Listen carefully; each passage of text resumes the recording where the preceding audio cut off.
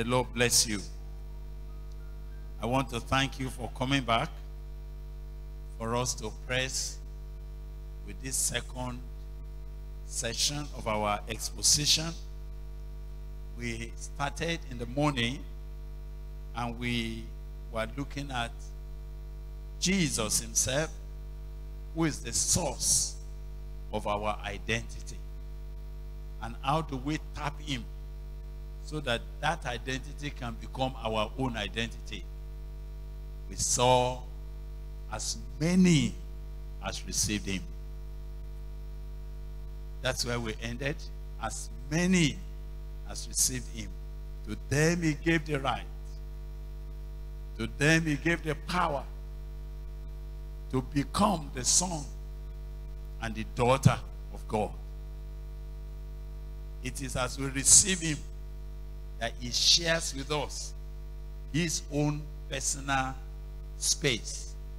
So we became joint heirs with him. But this afternoon, since we are doing expository study, it will be important for us now to go on a little to look at the nitty-gritty, the ingredients of that identity.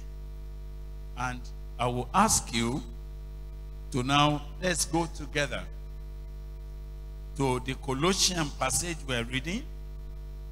We have gone as far as verse 10 in our exposition 1. Though we would like to take a little step backward, but we will move more deliberately by looking at verse 11, verse 12, verse 13, verse 14, 15, and I will stop at that. So tomorrow, we'll be trusting God to now deal with how not to sell out your identity, how not to exchange it for anything, and how not to allow anyone to rubbish that identity. But today, this afternoon, we're looking at the ingredients. What makes that identity possible, and what are the nitty-gritty of it. Thank you. I'll read now from verse 11. In whom also you are circumcised with the circumcision made without hands, in putting off the body of the sins of the flesh by the circumcision of Christ, buried with him in baptism, wherein also you are risen with him through the faith of the operation of God, who raised him from the dead. And you, being dead in your sins and the uncircumcision of your flesh, as he quickened together with him, having forgiven you all trespasses, blotting out the handwriting of ordinances that was against us, which was contrary to us, and took it out of the way, nailing it to his cross. Verse 15, and having spoiled principalities and powers, he made a show of them openly, triumphing over them in it, that is, in the cross. May the Lord bless his word as we look at it more deeply this afternoon, in the name of Jesus Christ. Amen. Amen. Now, may I quickly say to you that each one of us, born of a woman, we came with an identity.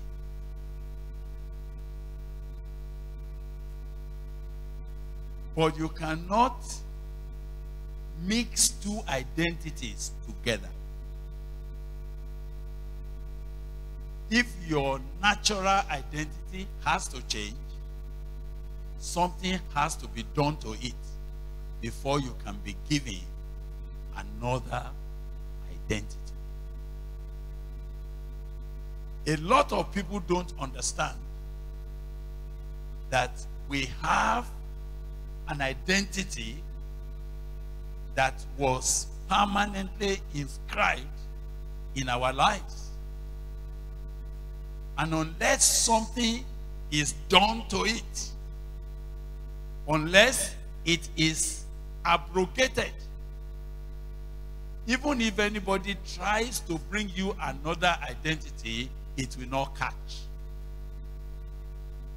We saw that Jesus was not arbitrary in wanting to change our identity and give us a new identity. There was something he had to do. Let me first explore. What was our former identity? What was it? I need to explore it because as soon as you begin to read verse 11, it raises the question of our former natural identity. And if one is not taken out, the new cannot come. If one is not removed, the new identity cannot be so imposed. You'll be a man who is struggling with an identity you used to have that everybody knew you with and you grew with, and you are trying to pick another. How possible? So, 1 Corinthians 15 will introduce that identity before we go on quickly. Can you turn to 1 Corinthians and chapter 15 quickly before I begin to introduce how did Jesus, what are the nitty-gritty, what did he do in order to change and give us an identity that is glorious that we can walk with. In 1 Corinthians chapter 15, I want you to look at verse 48. Maybe I should read 47, 48. Maybe you will rather enjoy it if I read from verse 45 and then I get as far as verse 49. And so it is written. 1 Corinthians 15 verse 45. So it is written. The first man, Adam, was made a living soul. The last Adam was made a quickening spirit. Howbeit, that was not first, which is spiritual, but that which is natural. And afterward, that which is spiritual. The first man is of the earth, earthy. The second man is the Lord from heaven. As is the earthy, such are they also that are earthy. And as is the heavenly, such are they also that are heavenly. And as we have borne the image. And if you want to change the word image, you will have said, as we have borne the identity of the earthly, we shall also bear the image, the identity of the heaven. Now, that scripture gives us a very quick summary of things. And I have to deal with that because the nitty-gritty of a new identity that God is bringing to us is that one identity was there before and it needed to be discarded.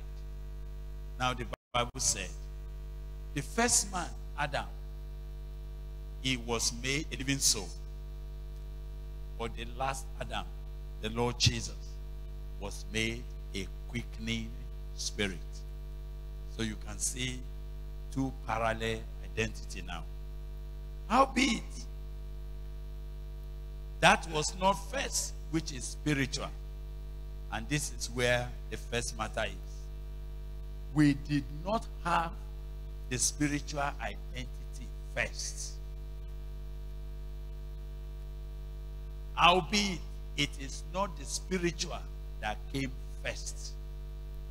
Which one came first? The natural. And this is why Jesus had to engage the cross to change that which was there first. All of us sitting here, the first identity, the first image, the first outlook that we had is the natural. And because it is the natural that came first, permit me to say to you, your first identity, your first image, your first lifestyle, your first response in life is natural. That is why every time, unless God has brought that change that we have been talking about, the natural always wants to come first. I will describe this natural very quickly so that we can move on, because we need to move on very fast in this matter this afternoon. Say, as the first man is of the earth, earthy.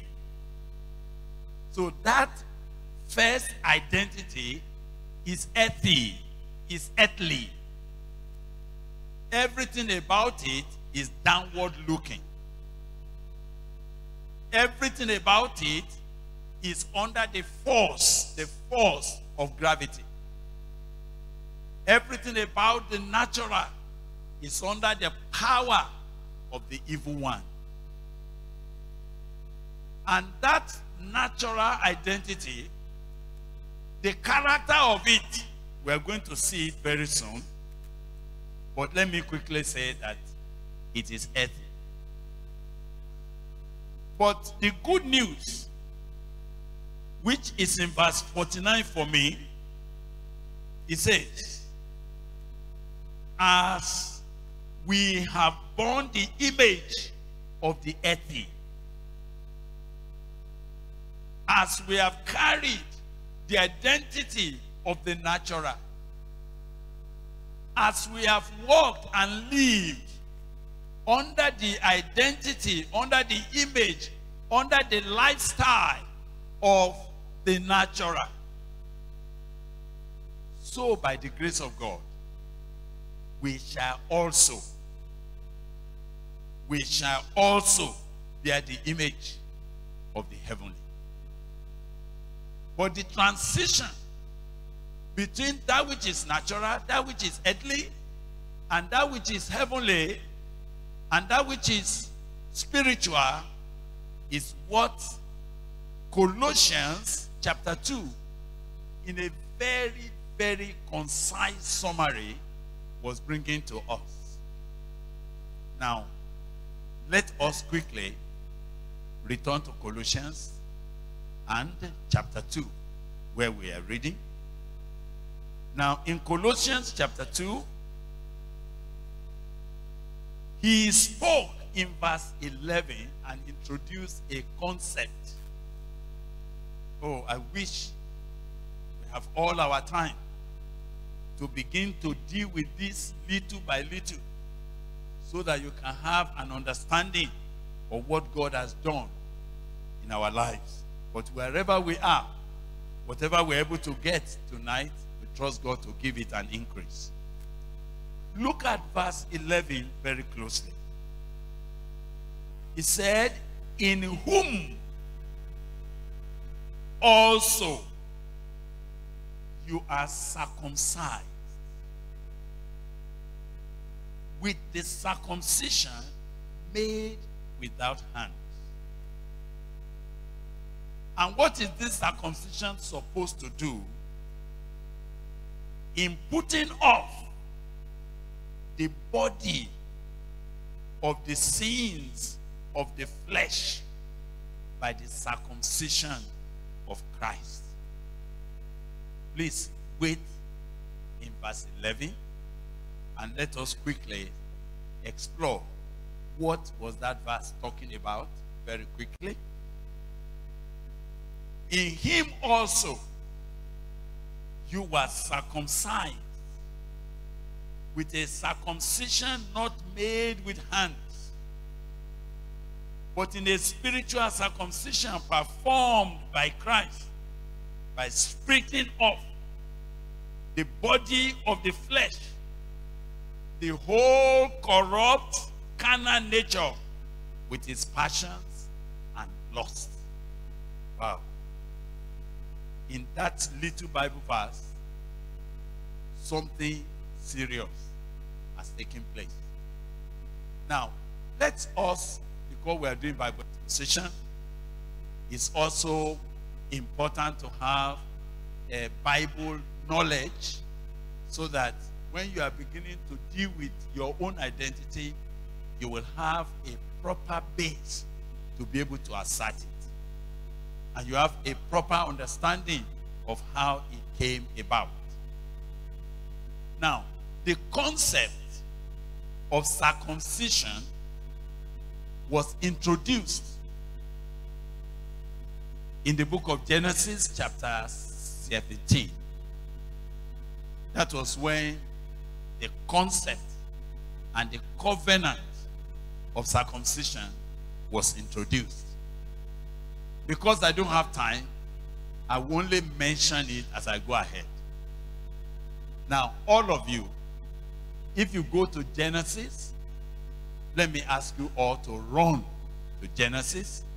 You will read chapter 16, and then you come to chapter 17, and then I will introduce that concept, and I will trace wherever this concept was introduced so that we can come to how it finds fulfillment in Christ Jesus. The truth of the matter is that if you have not experienced circumcision, there can be no imposition of a new identity.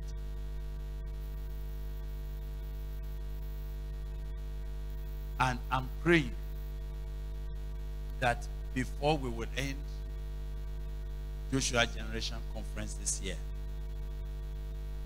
the Lord will circumcise you. I didn't hear you saying amen. And when I finish explaining, you will see that that will be something major that God will do for us. In Genesis chapter 16, something terrible happened to the man of God, Abraham. Abraham had been a man that God had great plan for. In fact, God called him and said, out of him, all the families of the whole earth shall be blessed. God went all the way to pick him up. And God was making Abraham a friend of his. And Abraham was coming up. He left his father, he left his mother, and he was going to that promise that God made unto him. But there was a matter that he struggled with in his life. The trouble of barrenness. His wife was barren.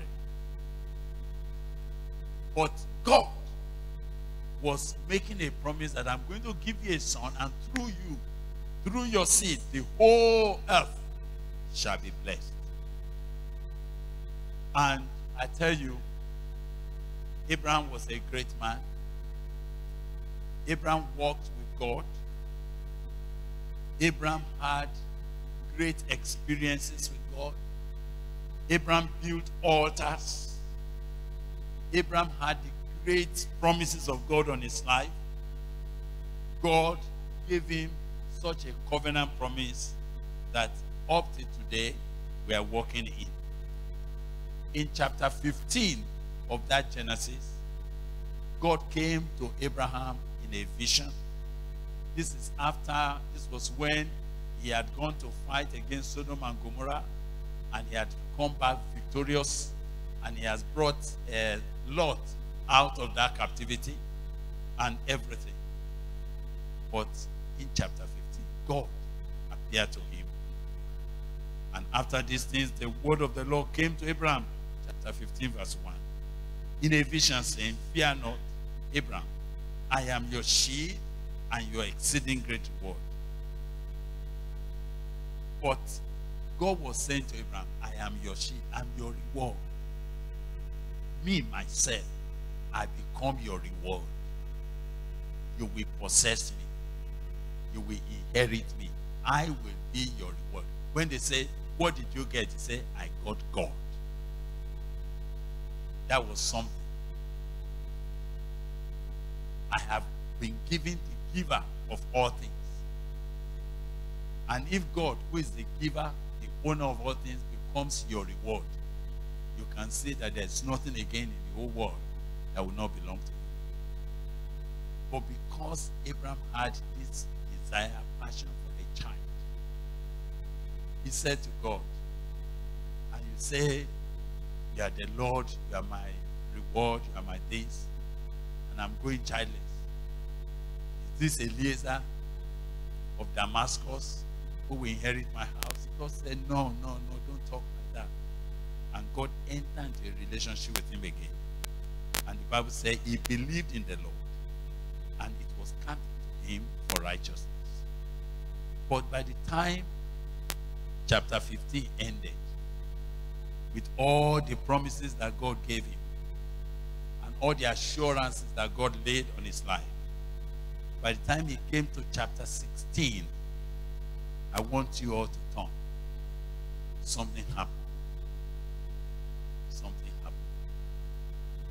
Sarah, Abraham's wife, bare him no children. And she had an handmaid, an Egyptian, whose name was Hagar. Again, I don't have time to talk to you how Hagar came to his life. There are certain things you pick when you go down to Egypt, that if you don't uproot it, it will uproot you from the kingdom of God. Certain little habits, when you just went down, let me just, and before you know it, that become an addiction. So there was Hagar. The problem of Hagar, no time to talk about it. Up till now, we're still struggling with Hagar.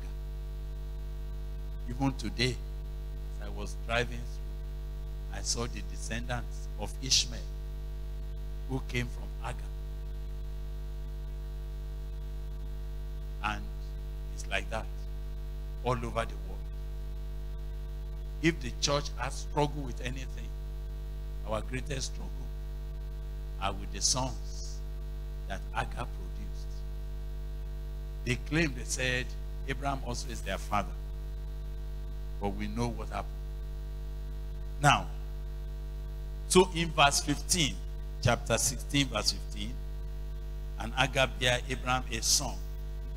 And Abraham called his son's name, which Hagar bare, Ishmael. And Abraham was 86 years old when Hagar bare Ishmael to Abraham. Are you all following me? Now, those of you that are a Bible student and you can read your Bible, I want you to check, is there any Bible verse between Genesis chapter 16 verse 16 and Genesis chapter 17 verse 1? Check quickly. Is there any verse that is in between verse 16 of chapter 16 and verse 17 and chapter 17 verse 1? I didn't hear you. There is no Bible verse. But I want you to check in between chapter 16 verse 16 and chapter 17 verse 1. How many years, how many silent, unaccounted years can you quickly find out there? Please check. Check. Quickly.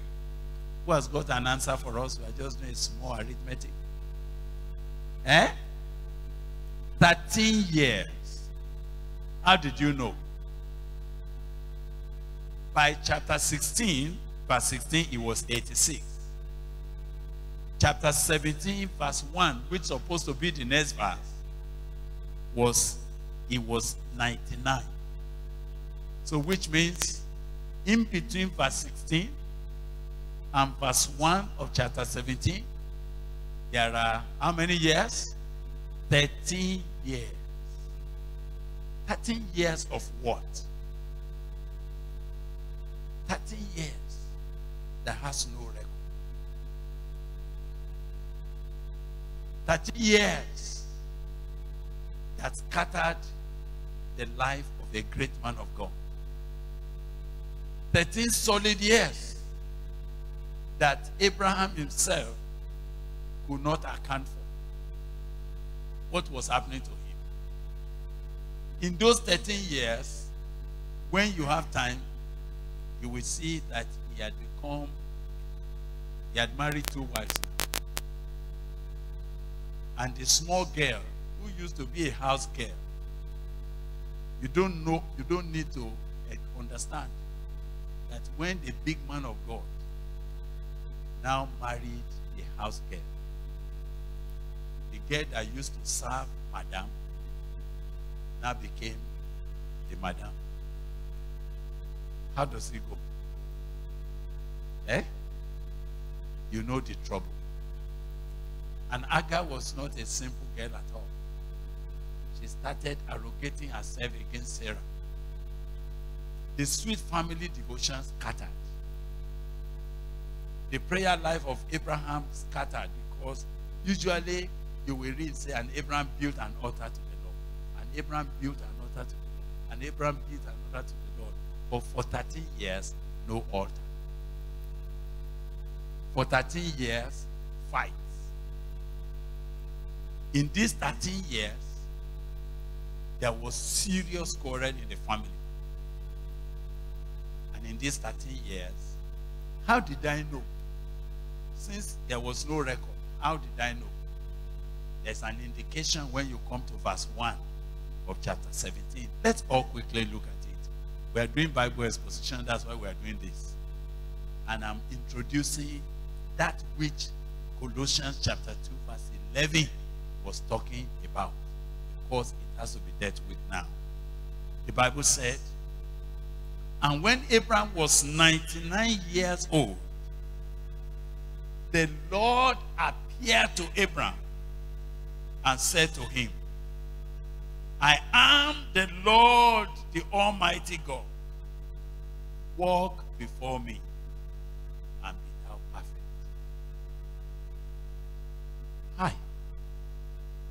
Here was a man that left all to follow the Lord. Here was a man that God was appearing to severally.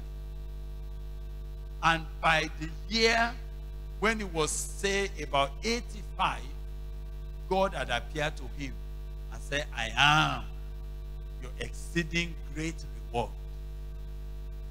But now,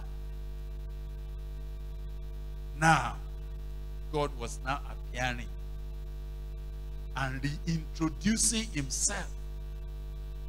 I am the Almighty God. Something has finished the relationship he used to have with God. Something has scattered his life. And he has forgotten where he was coming from.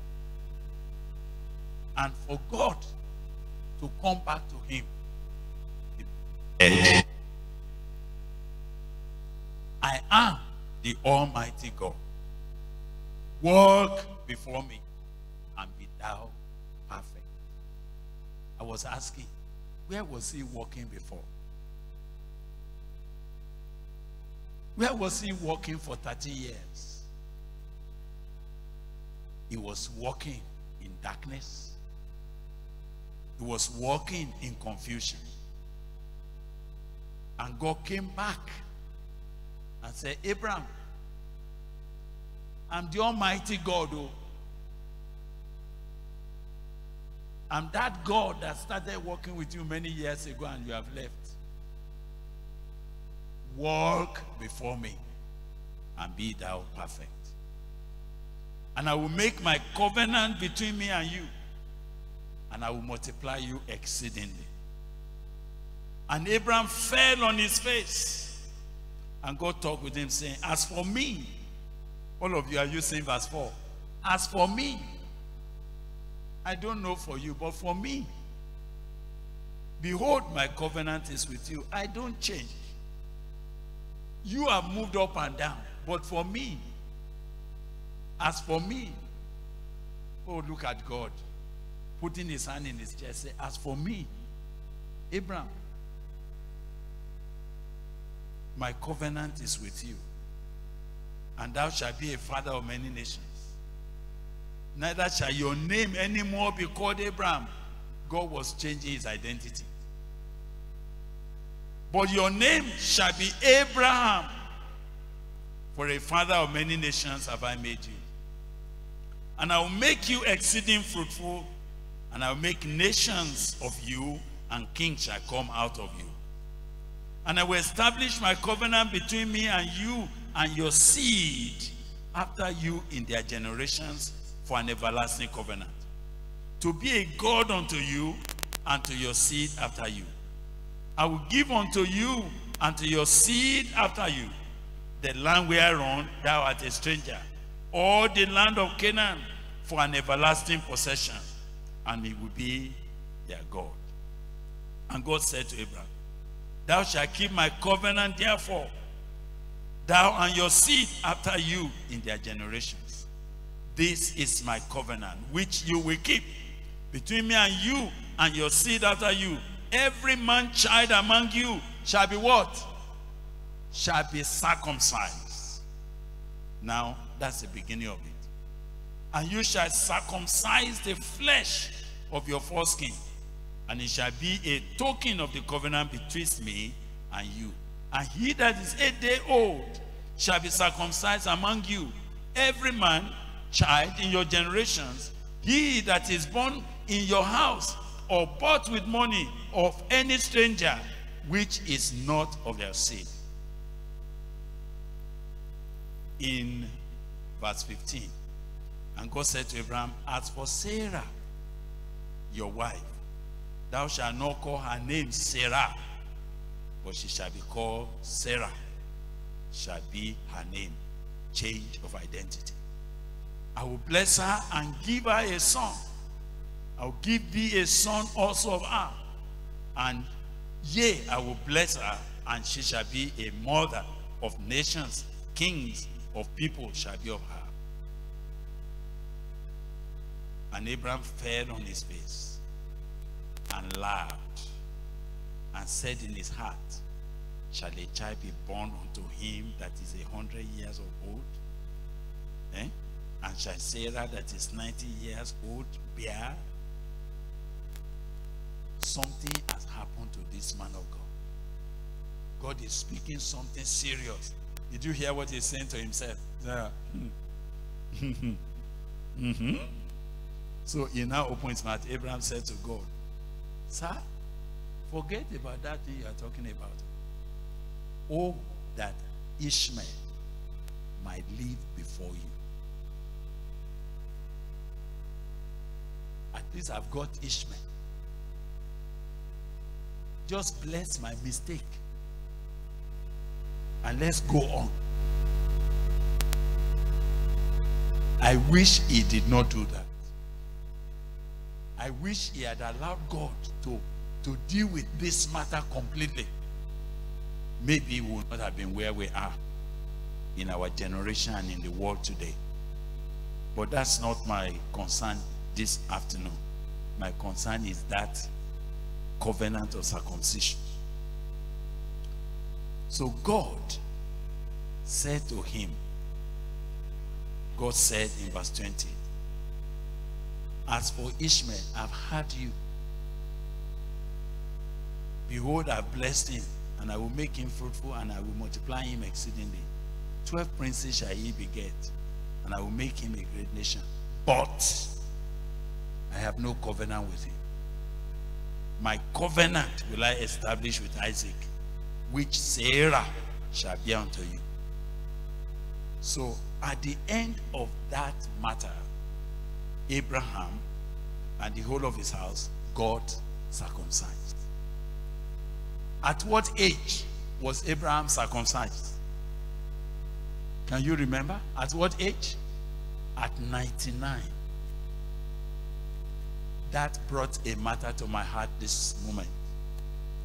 That no matter how old you are,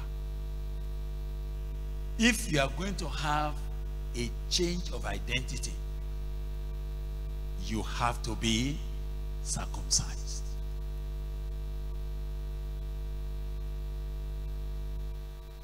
But in this, it looks so ordinary. But when you go a little further in the Word of God, you hear God beginning to talk about circumcision. That this circumcision is first and foremost the circumcision of the heart. And as you go further in the Word of God, let me ask you just to take one of it. I would have loved to go on reading, but our space will not allow that. Can you go to Jeremiah and pick just one as we go away from that point and go to the New Testament now? In Jeremiah chapter 4, Jeremiah 4, are you there in Jeremiah 4? And I'd like to read Jeremiah 4 verse 4 very quickly. Circumcise yourselves to the Lord, and take away the foreskins of your heart, you men of Judah and inhabitants of Jerusalem. Let my fury come forth like fire, and burn that none can quench it, because of the evil of your doings. Circumcise yourselves to the Lord, and take away the foreskin of your heart. So we now come into that great passage that has been our text, Colossians chapter 2. All of you please run with me now back to our text, Colossians chapter 2. Now that verse 11 now begin to say, in him also you were circumcised. You were circumcised with a circumcision not made with hands. Which means, even when God was talking to Abraham and was introducing the concept of circumcision, there was something God wanted to deal with. It is something in his heart that God wants to cut off. God needed to change Abraham from Abraham to Abraham. And what will make that identity to become permanent is the cutting off. The cutting off of the foreskin of his heart. But physically speaking, they had to do it when he was 99 years. Without anesthesia. It was some years ago that I now understood what it meant when I traveled somewhere to South Africa to preach.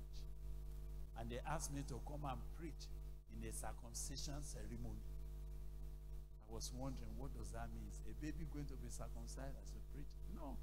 They said, there's this boy that has grown. At least you must be 18, 19 and above before you are circumcised. And he's going to go to a circumcision school. It was a whole matter. I've never seen something like that. But as a preacher, I've seen all kinds of things. So when they said I should come and preach at that circumcision, I stood and said, Lord, this kind of circumcision, where is the Bible for it? Then the word of God came. Oh, you need to see what happened that day. We forgot the boy that was being circumcised. And everybody was coming out to be circumcised with a circumcision that is not of the ordinary knife. Now, brothers and sisters, for your identity to change, the identity you were born with has to be cut off.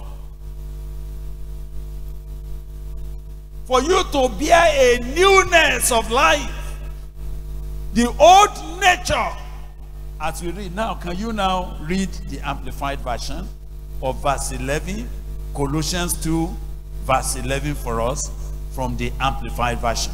I thought it would be very explicit if you read it like that. Quickly, verse 11 and verse 12.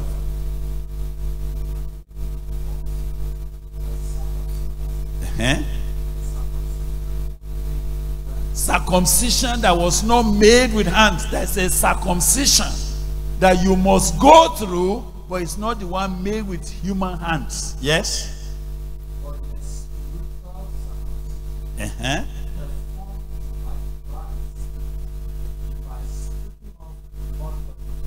By stripping off the body of the flesh. And what is the body of the flesh? The whole corrupt. The whole corrupt carnal nature. With its passions. With its passions and lusts. This was the nature that we were born with. This was the nature that you were born with. That nature is our primary identity. And that identity follows you from birth to the grave, unless another circumcision takes place. And this is what Jesus decided to do in order to give us a new identity. Now, let's study it a little. I know I'm running for time, but we cannot bypass this matter that has become critical this evening. Now, look at that scripture again, all of you. In whom also you are circumcised. But this circumcision is a circumcision made without hands. And what is the essence of that circumcision? It is in putting off, it is in stripping off the body of the flesh. But King James Version quickly said, in putting off the body of the sins of the flesh by the circumcision of Christ. So that has introduced another word. The flesh. The flesh. And we must quickly, because these are very, very critical words that is coming out to us in this study. Because if you are going to go away with a correct identity, this former identity has to be circumcised. So let's look at what the Bible is calling the body of the sins of the flesh, or what the Amplified had made and said, the stripping off the body of the flesh, the whole corrupt carnal nature with its passions and lusts. Would you like, in a very short moment, read Galatians 5? All of you follow me to Galatians 5. Galatians chapter 5, very quickly. If you follow me quickly to Galatians 5, you will see what Colossians 2 verse 11 was now talking about.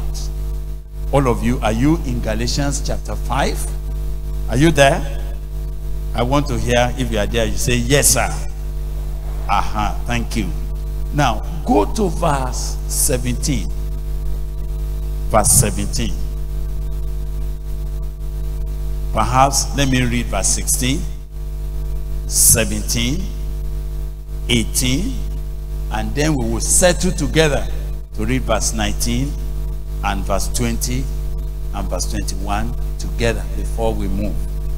Now he said, this I say then, walk in the Spirit, and you shall not do what? Fulfill the lust, the agitation, the desire, the passion of the flesh. Why? Say, for the flesh, all of you, are you following me? The flesh lusted against the Spirit. Is anybody by any means having Good News Bible here today? Can you read Good News verse 17 for me? Are you having good news, brother? No good news today? What our human nature is opposed, what our human nature wants is opposed to what? Yes? All right, thank you. Maybe I could get that version from here so that I can be of help to myself now, since I'm not seeing the people that have good news here who can read into the microphone for me.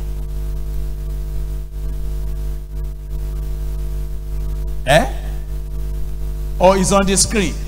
Thank you very much. Now, but I'm not seeing the screen. That's why I could not read it. No screen for me here. I will be following my own self here. God will help me. Now, for what our human nature wants is opposed. Oh, you have come with good news. That's good.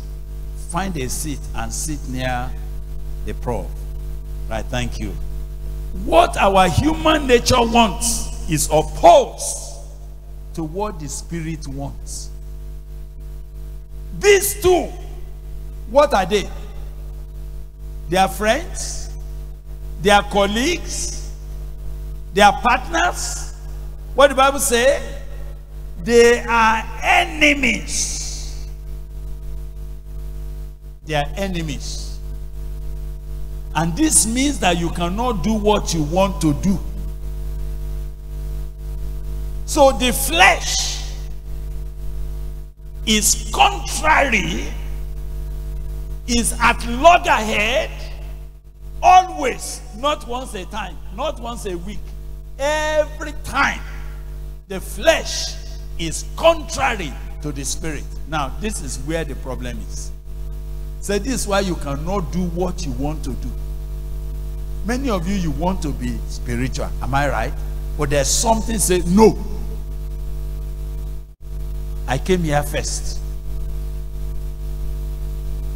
Someone will say, I don't want to misbehave again. After this, I will not misbehave again. Mr. Fred said, no, you misbehave, oh. Because until I am cut off, I am in charge.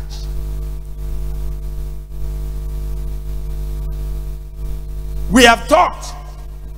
There are certain things you say, no, Lord, I don't want that, I don't want that, I don't want that. But as long as Mr. Flesh has not been circumcised out, a new identity cannot take place. So now that you are here, can you now stand up or read on? Can you read verse 19 for us? What human nature does is quite plain. And what human nature does is quite plain. Now, before you go, those of you that are reading in the King James, you know that the King James said, now, the works of the flesh are what? Are manifest. They are clear. They are clear. You can't confuse them. You know it. You know it. Yes? It shows itself immoral. It shows itself. Mr. Flesh, wherever it's around, it shows itself in immoral, filthy, and indecent actions. Wait, if Prof can read that for us from his own version, can you try And read that verse 19 for us very quickly. Now the doings, practices of the flesh are clear. Look at the way that is put in. He said the doings and the practices of Mr. Flesh are quite plain and clear. Yes? Obvious. They are obvious.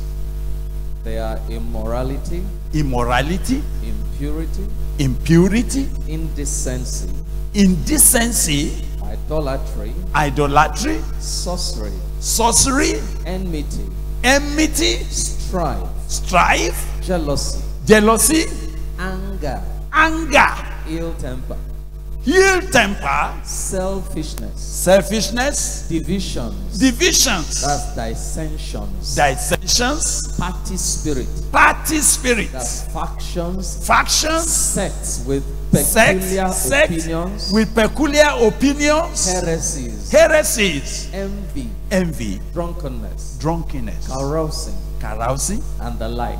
and that's to show that the list that Prof has read is what? It's just a list. It's not comprehensive. It's not exhaustive. That's what Mr. Flesh does. That's the first identity that we all collected. Sister, read. Just read for us, because I'm going away from there. They are envious. They are envious. Get drunk. Why don't you go back to that verse 19? What human nature does is quite plain. What human nature does is quite plain. Listen before you go. Let nobody sit there and say, me, I don't know whether I have that human nature or not. We will show you what he does. What he does is quite plain. And whenever he is acting, you will know. If he is no more here, you will know. If he is still around, you will know. And we need to know, what was Jesus going to do about it? Yes? It shows itself in immoral. It shows itself. So when you see immoral, indecent action, who is showing itself? Talk to me, please. It's the flesh. It's the flesh. Listen, whether this is manifested in the hotel or is manifested in the church vestry, whether it's appearing among choir or it is the minister, the man of God that is manifesting it to young ladies, who is manifesting himself is the flesh. So whether flesh is in the pastor, or the flesh is in the church worker, or the flesh is in the market, his work is obvious. Filthy and indecent actions. Filthy and indecent actions. You know all of that. Pornographic and all the sort. Indecent actions. Yes. In worship of idols and witchcraft. It manifests itself in the worship of idols and witchcraft. Yes. People become enemies and they fight. People become enemies. Whenever you see people fighting, who is manifesting itself, please? They may be fighting maybe over church members, or they may be fighting over market, or they may be fighting in the classroom, or they may be fighting over boyfriend or girlfriend. Whatever they are fighting over, who is manifesting itself, please? Is Mr. Flesh. Whatever be the cause of fight, whether they are fighting over money or they are whatever they are fighting over, and you know the fight. Am I correct? You know the fight. Sister, you know the fight. You know the fight between you and Rachel. You know the fight. Chooks was the fight. That young man Chooks was the fight. We were about to sing. Chooks looked his and said, Rachel, you are the one to back me up. And then Cecilia said, is it only Rachel that is backing somebody up? If it's like that, I will not row. I will not row. Me, I will not row. What is the quarrel? Chooks. You know it. Wherever there is quarrel, whatever they are fighting over, whether they are fighting over money or whatever, who is at work? Mr. Flesh. Yes. They become jealous, They become jealous. angry, and ambitious. They become angry and ambitious. So when you see anger, some say, me, I'm not always angry, but I can be quiet. But if you pull my nose, I will show you. I'll show you my true color. I don't talk, but I can bite. Yes. And I'm not joking with you. Who is at work there? That is that man. Whenever you see it, it means he is still around. Yes, sir. They separate into parties and groups. They break into parties and groups. That's our brother. When he read in Amplified Bible, he said they create sect, fashion, party spirit, all kind of things. Yes. They are envious. They are envious. Get drunk. They get drunk. Have orgies. They have orgies. And do other things like this. And they do other things like this. I wish you have your time to be reading. You can read that Bible verse. There's no time for me. Now, when Jesus wanted to give us a new identity, the scripture now says, in that Colossians 2, it says, in him you were circumcised with the circumcision not made with hands, the circumcision that put away the body of the flesh, the whole corrupt carnal nature that is contrary, always at loggerhead against God. Hallelujah. Hallelujah. This afternoon, because of our time and because of the issues that the Holy Spirit wants to raise, I will beg you very quickly, to place your finger on a matter, because we are dealing with my identity. And if you cannot bear two identities at the same time, we need to check. And you need to be sincere with God and with me. Whose image am I still carrying? Whose identity is always prognosing again and again and again and again? Even though some of you have become even a preacher. But just imagine that PCC parochial council meeting you attended. And as somebody says something, it just created a stomach ache for you. Your stomach just turned. Then you just stood up. Say, excuse me. As a vicar in charge of this place,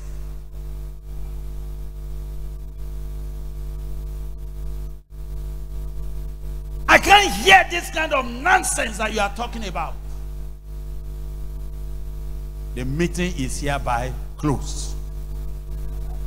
And then the man of God carried his Bible and walked away. Excuse me, who is at work there?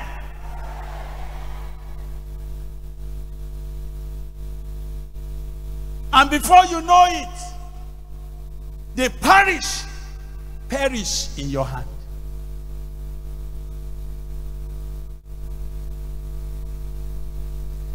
When this thing is not uprooted, any other identity that anybody is putting on you will not work. Oh, it will scatter it. If you want to go far with God, circumcision has to take place. But I want to thank God that there's a circumcision not made with hands. There's a circumcision. Now, the book of Colossians call it circumcision, but Galatians used another word. Now, will you like to read Galatians 5:24 for us? 24, sir. Quickly. 24. And those who belong to Christ, Those who belong to Christ, Christ Jesus the Messiah, yes, have crucified the flesh. they have crucified the flesh. Whereas Colossians use the word have been circumcised. Now Galatians use the word crucified. So the word crucified, are you hearing me?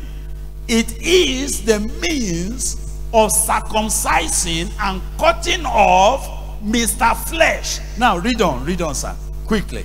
Have crucified the flesh, the godless human nature, And crucified the flesh, the godless human nature, with its passions, with its passions and appetites, and desires. Those who belong to Christ, this must have happened to them. If this has not happened, we are going nowhere. Sister, can you get it for me from the Good News, verse 24? And those who belong to Christ Jesus Those who belong to Christ Jesus, have put to death their they human nature, have put to death their human nature with all its passions and desires. with all its passions and desire. I pray that even this afternoon, the Spirit of God will take this message deeper than we can discuss it. Once we said my identity, a critical issue has been raised. And the critical issue is what Jesus wants to do. Every man that comes to him and he wants to walk in them and he wants to give them a new identity, he must do something.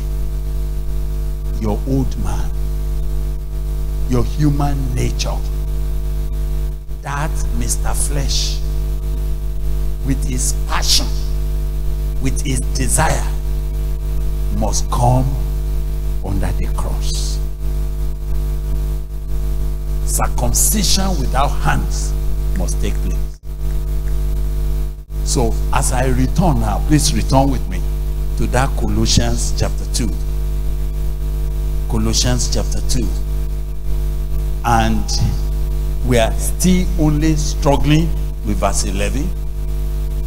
It was important so that all the other verses behind can now take their shape. Right. Let's ask the sister to read Good News first before we read Amplified and before I conclude with King James. Yes? In union with Christ. In we are union with circumcised, Christ. Yes. not with the circumcision that is made by human beings. Start again. In union with Christ, you were circumcised, You were circumcised. not with the circumcision that is made by human beings. This thing we are talking about cannot be made by human beings. No human being can cut off Mr. Flesh from you. No human activity can do it. It cannot be done by human hands. It has to be done supernaturally by the Lord Jesus. It is a miracle that must take place only when Jesus steps in to work. But do you know what is my business this evening? When the children of Israel were to cross to the land of promise, because they were not circumcised while they were in the wilderness, God called Joshua. Joshua, make you sharp knives and circumcise the children of Israel again, for they were not circumcised before. Again, circumcision was going to take place for adults. What did they have to do? They lined up before Joshua. They undressed themselves. Are you hearing me? They undressed themselves. And this man brought sharp knife. You need sharp knife. You don't need Vaseline to circumcise Mr. Flesh. You don't need anybody to pamper you and be rubbing your hair and say, brother, you are all right, you are all right. You are not all right. Sister, you are not all right. The thing that is troubling you inside is the thing that will not let you make progress. See how many times you say, me, I'm not go quarrel again, I'm not go quarrel again. You try to keep quiet for 1 week. Something happened. Something spoke inside. Say, if you keep quiet now, these are the people we use you to sweep the floor. You just make your life like rubber carpet. So before you know it, something you did like this. So is it because I'm keeping quiet? That's why you people are rubbishing me. I will tell you that I'm not a man to be rubbish. Yes. I thought I would not talk, but I will talk.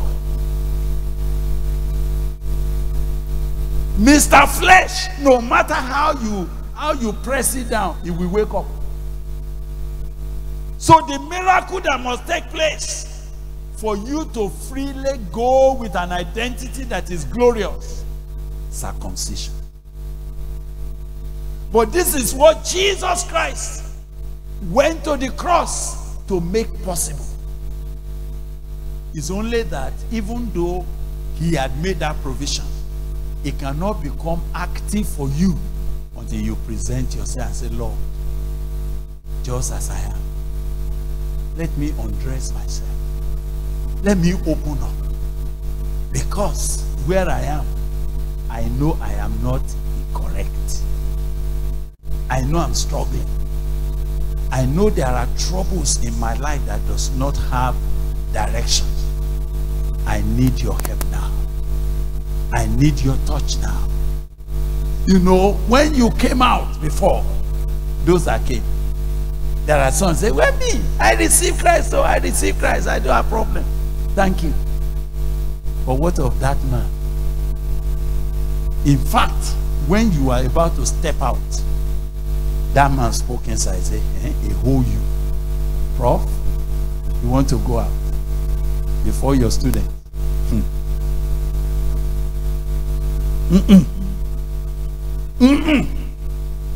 Don't do what?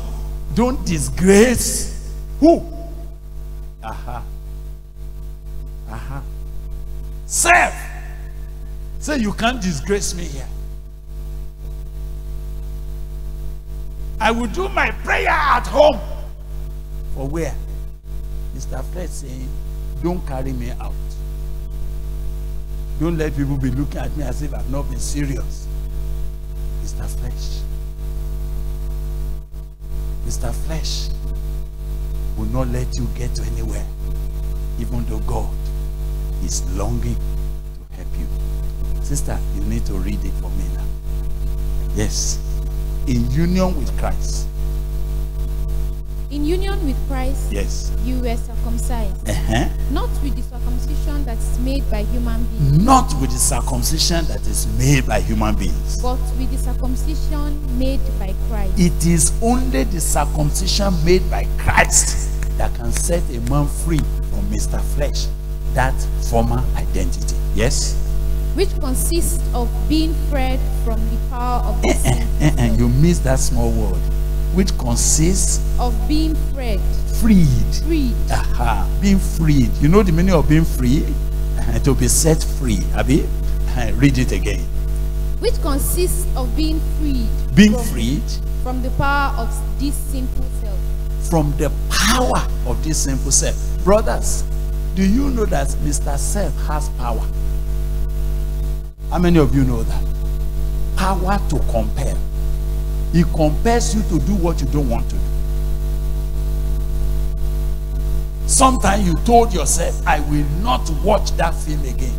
But Mr. Flesh said, when it is time, you just say, just for 1 minute. 1 minute. 1 minute will become 1 hour. When you want to switch off, say, how can you switch off? I'm not satisfied. It's nothing inside. we are compelled under the power of the sinful self. But it is this circumcision that Christ had made available for us. In union with Christ, you were circumcised, not with circumcision that is made by human beings, but with the circumcision made by Christ, which consists of being freed from the power of this sinful self. Prof, read now. Read verse 11. I'll let you read down until you can get to verse 13, because I want to reach verse 14 before I stop this evening. Go ahead. In him also you were circumcised with a circumcision not made with hands, but in a spiritual circumcision performed by Christ. Christ is the one that does it. By stripping off the body of the flesh, the whole corrupt carnal nature with its passions and lusts. Thus you were circumcised when you were buried with him in your baptism, in which you were also raised with him to a new life through your faith in the working of God as displayed when he raised him up from the dead. And verse 13. And you were dead in trespasses and in the uncircumcision of your flesh, your sensuality, your sinful carnal nature. God brought to life together with Christ, having freely forgiven us all our transgressions. May God grant you understanding. My dear brother, dear sister, if not by Christ, no human hand can set you free from the power of the sinful self. And until you get baptized into Jesus, and I want to say now, this is not about water baptism. Water baptism, if I have time, I would have been explaining that it's a symbol of a reality.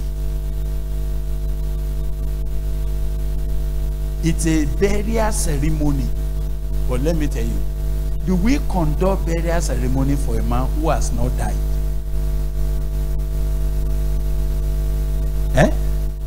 Somebody has not died. He said, let's go and conduct his burial service. Does it make sense? When do we do burial service? When a man has died and confirmed dead. You.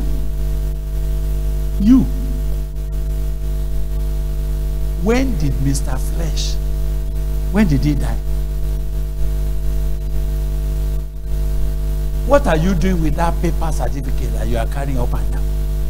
When Mr. Flesh is still saying, I'm in charge here. I'm in charge. This circumcision, not made with hands, happens when you become swallowed into Christ. When you become submerged into Christ, into his death. So Romans will have given us a better or a more easy explanation by saying, those of you, don't you know that those of us that were baptized into Jesus were baptized into his death? A circumcision that will take place by the grace of God in this meeting. We become activated when I will see someone say, now Lord, I have tried. I have used human effort. I've engaged human hands to see whether I can cut off this thing, and it will never be done. But I'm hearing that in union with Jesus, by being baptized into his death, this matter can be cut off and cut off cleanly, and I'll be freed from the power of the sinful self. And this afternoon, Lord, knowing that this matter is with me, knowing that I can be smiling, but the man is not smiling inside. You know that Mr. Flesh is a great dramatist. He knows how to hide and present a face There are things that he does, and he does it neatly, and yet he pretends as if it is not going on. If I have time, I would have been asking you to suggest what he does, but there's no time. You know it. But now the word of God says, and you who were dead in trespasses, in the uncircumcision of your flesh, your sensuality, your sinful carnal nature, God is bringing life together with Christ, having freely. So I stop here. You know, I say I'm getting to verse 14, but I cannot get to verse 14 now because of our time. I will need to stop here and do the one thing that is very important. Verse 14, verse 15, 16, by God's grace, up to 23, I will spend the rest of my time tomorrow to deal with, as the Lord will permit. Do you agree for me to do that? So that we can pray together now. So that we can conclude one matter. Verse 14 is only a follow-come. It's only as a result of what happened at the circumcision. So, if you permit us to pray together. Listen, the kind of prayer we are going to pray this afternoon. Whereas here in the morning, we had good time to ask people to come out. But this afternoon, I don't have to beg you to come out. You know the matter. You know how much you thought you would be free by your self-determination. Were you free? Were you free? Talk to me. Were you free? No. Sometimes you fasted. Say, I will fast. And you fasted for 3 days. Just to overcome that thing. As soon as you are fasting and you broke your fast, who came? Mr. Flesh arrived. Say, well done. But I'm here again. In fact, the first indication is that when the food was not ready, at the time you were to break your fast. Hey, my God. How that man said, look at you. He's talking to his wife. Look at you. I've been waiting on the mountain for the past 3 days. Now that it's time for me to break, food is not ready. What were you doing? What are you here for altogether? Kai, if not because I'm just coming from the mountain, I will deal with you. But thank God, thank God, thank God. That old man, fasting cannot deal with it. That old man, nothing else can deal with it except this circumcision made without hands. And the way we want to call on God now, all those who know, and this is not a time to pretend, you know it. You know that if we live here and that matter is not dealt with it, cut off, it will cut you down again. It will make you up and down, in and out, hot and cold, almost at the same time. But this evening, Jesus has provided a circumcision made without hands. But it requires that somebody is going to step out and say, Lord, I'm tired. I'm tired of struggling. I'm tired of hiding. I'm tired of pretending. I just need your touch. I need that circumcision which human being cannot do for me. I need you, Lord. The song you will raise for me, I need you every hour, most gracious gracious Lord. Now, why we are singing this song? Because this is you crying to God for yourself. Because this is your heart saying, oh God, I don't know where to go again. I don't know who else can help me. But I heard that there's this circumcision. Let it happen now. Such persons, without me calling you in or out, you will stand before God. You will lift up your two hands. And when it is possible for you, I don't know whether it will be possible for you to run out, but whatever is possible, do it now. And say, Lord, Lord, you came to touch a matter that had been touching my life in a very difficult manner. You are talking about an issue that I don't know how to come out from. But there's a circumcision made with our hands. As we stand to pray, and as we begin to seek God, all those who are tired of managing Mr. Flesh, get on your feet. If you can run down. But let it be you and God. Say, God, this meeting must end this matter. All those who are tired of struggling, all those who are saying, I don't know where to manage again. I can see the flesh will not let me be anything. Anytime you want to take a step, it will block you. It has made your marriage difficult. I wish you will bring it before the Lord now. I wish you will bring it and let's soak it into Christ. Let's put it in his hand. Let the hand of God that circumcises without hand, let it do it. Is there someone else? Are there people that are saying, oh, and I hear someone say, I went out before, but the thing will not stop. I don't want to go again. Bring it to the Lord. Bring it before the cross. Let this meeting end it. A new identity is only possible when that identity is cut off. Friend, I think you are coming. Move fast. Young sister, please come fast.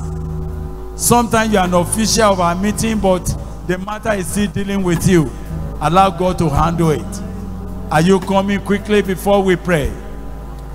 My brother, are you coming down? Just come down quickly. That sister, thank you. Brother, thank you. Just run quickly. God, Lord, send us help this day. Do something for us this day. Are you coming? Please run quickly. Thank you, my dear sisters. Touch my life, Lord. Yes, go ahead. Go ahead, Lord. Go ahead. Let it give us that song. Let's go on here, friend. Hallelujah. Hallelujah, Father. Touch my life, Lord. Oh, Lord. Oh, Lord, touch my life. Are you coming from that end? Please run. God bless you. God bless you. Run. Just run down. Thank you. Thank you. Thank you. My brother, just run down. Come down. I know God is the one telling you that this has to be dealt with. This has to be dealt with. If it is not dealt with, we are in trouble. Touch my life, oh Lord. Can you all join us? Touch my life.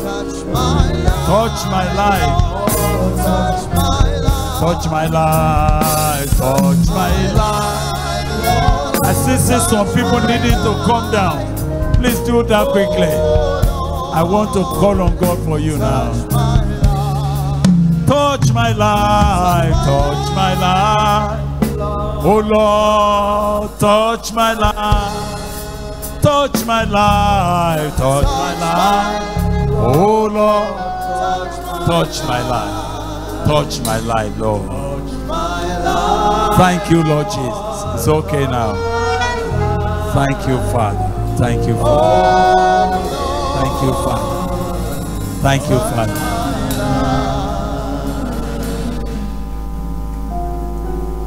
Are you coming this way? Please move fast. This is not something to be ashamed away. Mr. Flesh will tell you, don't tell anybody. Don't confess it. But it's only to keep you down. But as God is calling you this afternoon, just move down quickly. Thank you, my friend. Are you coming? Just do that quickly. God bless you. Those two ladies, can you move faster? Can you run? And say, today is my day. God bless you. God bless you. I don't know why Jesus coming this way today is dealing with the ingredients. If we don't deal with it, something will go wrong.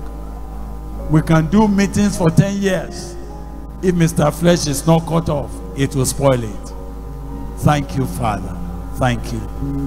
Stretch forth your two hands to God and just tell him. I will ask you to sing a song. It's a very important song.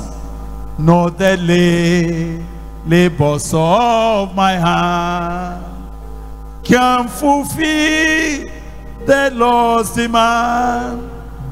Cool my tears, no respite, no. Cool my tears, no respite, no. All for sin could not at all. Thou must say, Thou must say, thou must say. and thou alone. We do that song again. Nothing in my hands I bring. Simply to the cross. They can come today for rest. Helpless. I am helpless. I am helpless. Father, to the fountain fly. Wash me, Lord. Wash me, Savior. We do that two song again. Not the labors of my hands can fulfill the Lord's demands. Call my days, no rest by no. Call my tears, forever flow. All for sin could not at all. Thou must save, thou must save, and thou alone. Now I want you to lift those two empty hands to God now, empty hands. Nothing in my hands I bring. Oh, simply to the cross I cling. Make a call today for grace. Helpless, helpless, Lord, today for grace. To the fountain fly. Oh yeah, watch me, Savior. Rock of ages, cleft for me. Let me hide myself in you. Thank you, Jesus. Thank you, Jesus. Let the waters and the blood from the river side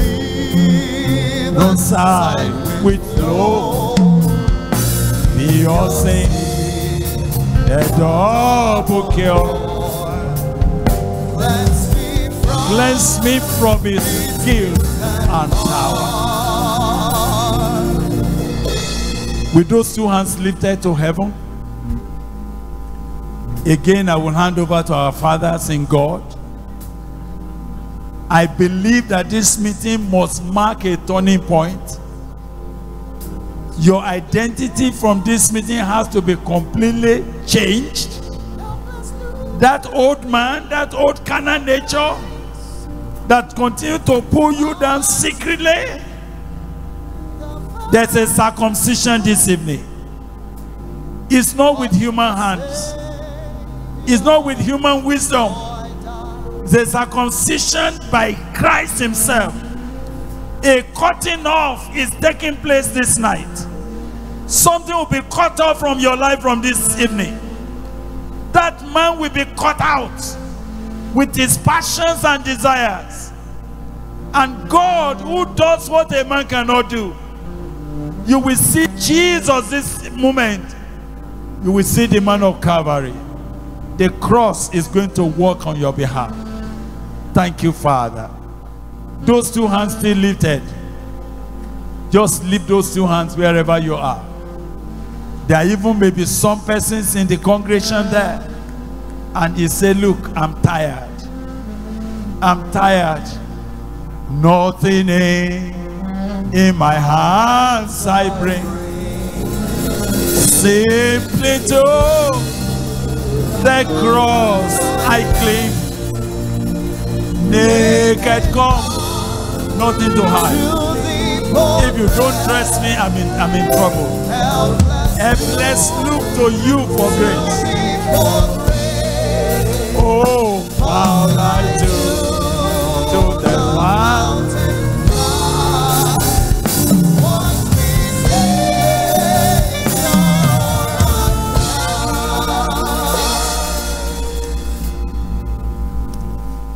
Brothers and sisters, we thank God for the word of God that has come to us, for this response. The God who called out light out of darkness is about to do a new thing. It is not by power nor by might.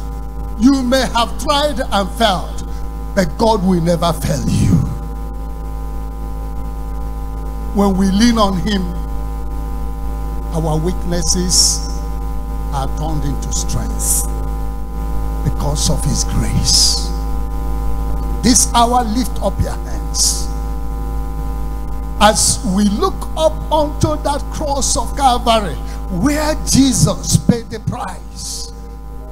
As we come to that riven side, that pierced side, at this hour of our weaknesses and inabilities, let us ask him to do that which only him can do. The circumcision without hands. He that calls things that were not as if they were, and they come into existence. He is about to do something new. Lord, I cannot help myself. I come unto you now. Lord, circumcise me. Circumcision makes you to go naked. Why not open up? Tell him where it is. Tell him what it is. Tell him how helpless you have been. And ask him to do it. Just as you responded in faith to invite Jesus to allow him to receive him as your personal Lord and Savior. By that same faith, believe him. At night 9, Abraham surrendered himself in obedience and said, Lord, let it be. Let it be. Let it be. That pierced hand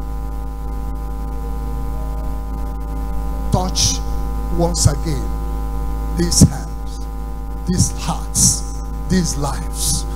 Lord, touch. Let there be the circumcision by the Holy Spirit. Not by power, nor by might, but by my spirit. Let every mountain, every power of the flesh, of sin, that sin that so easily entangles us, that entangles you so quickly, whatever it may be, whether virtual or physical or by sight or by whatever, in mind or in thoughts, at this hour we bring unto him, taking every thought and imagination captive to the obedience of Christ.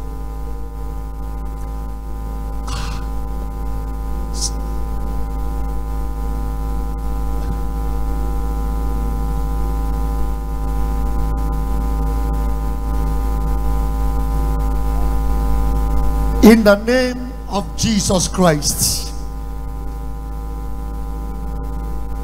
Lord, we are here before you as a demonstration that we are already tired of these struggles with Mr. Flesh. Lord, we are here to tell you that we hate it. We don't like it. It pains us that even as we confess you, we still hurt you. We are tired of this. We've struggled for years. We've done many things by our strength. But thank you for speaking to us clearly today that by the power of the flesh, no man can prevail. And that's why we are leaning before you, asking, oh God, that we experience the power that raised Jesus from death, the power that brought him to life. We pray, God, that you circumcise us. Remove, oh God, the power of flesh from us, oh God, which you can do alone, and grant us by the power of your spirit to rise up to new life. That identity that Jesus has given us by his death will be our possession, and that we begin to manifest.